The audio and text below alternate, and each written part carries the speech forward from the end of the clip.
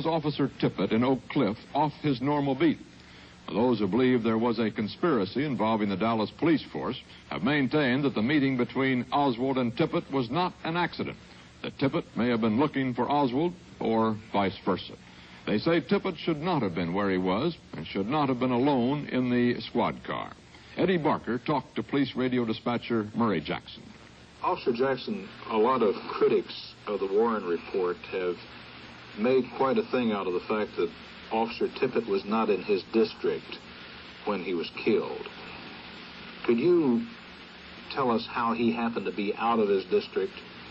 Yes, Eddie, I have heard this several times since the incident occurred, and he was where he was because I had assigned him to be where he was in the central Oak Cliff area. There was the shooting involving the president, and we immediately dispatched every available unit to the triple underpass where the shot was reported to have come from.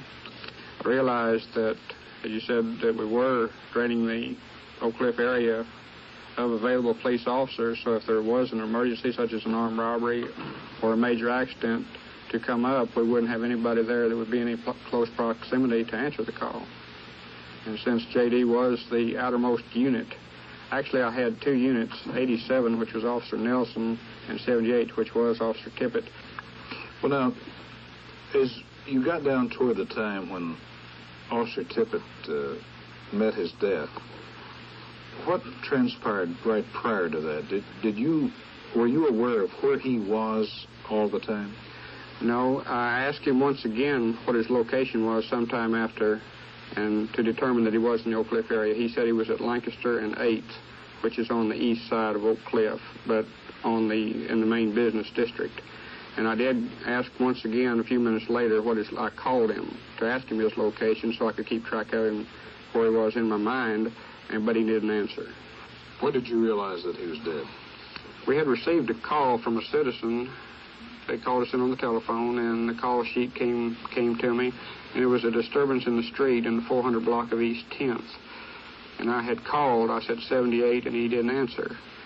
And almost immediately to this, a citizen came in on police radio and said, send me some help, there's been an officer shot out here. And knowing that J.D. was the only one that should have been in Oak Cliff, my reaction was to call 78. And, of course, J.D. didn't answer. So we asked the citizen to look at the number on the side of the car. This was the equipment number that determined which patrol car was to be on each assigned district. And they said that it was number 10, and since I had worked with J.D. in this particular car, well, I determined to myself that with him not answering and the equipment number, that this was Officer Tippit. The answer to this question is that he had been sent to Oak Cliff by the police dispatcher.